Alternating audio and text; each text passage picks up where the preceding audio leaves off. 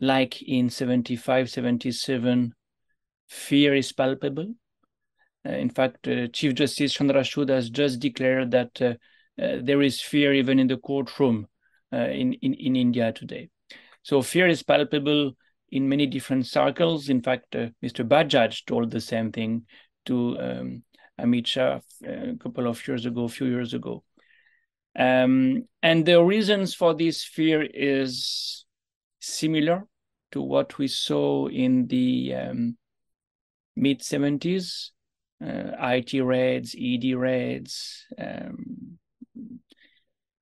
Yeah, that's one common feature. But I would say the emergency was a very different episode for two reasons.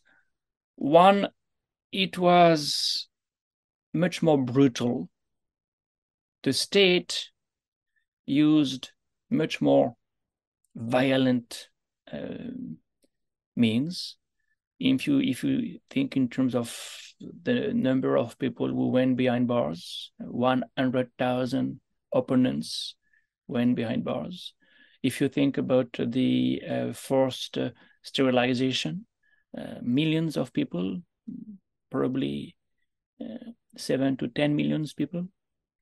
Then if you think in terms of deportation, Kashmiri Gate, so many other places from where the slum dwellers were driven out, it was much more brutal. At the same time, it was also different because in contrast to what we see today, there was no plan. Mrs. Gandhi declared the emergency in a rather amateurish manner. She had not thought about what would happen the day after or the month after, for sure the year after. Well, by contrast, the present regime fits in a long-term plan. And another clear difference related to that one is that Congress was a very weak organization.